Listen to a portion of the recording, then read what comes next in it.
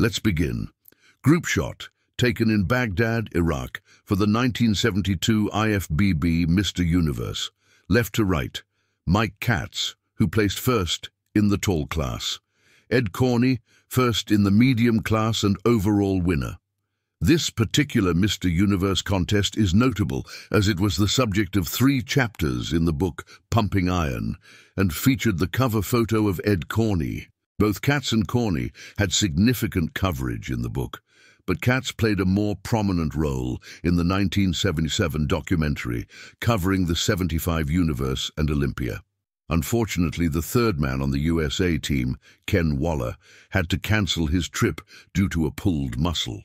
Waller is featured in the book, and his presence would have been even more significant if he had attended the contest. Mohammed Makawi secured the 3rd position in the short class and later trained with Vince Gironda, achieving a polished look. First place in the short class went to Kenichi Suemitsu from Japan. Ali Al-Gayar from Iraq claimed the 3rd position in the tall class. Serge Nubret attended the contest in Baghdad, but did not compete.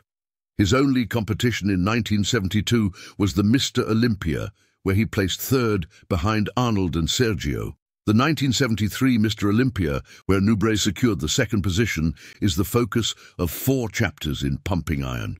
Photos of Nubret in Baghdad also appear in the book.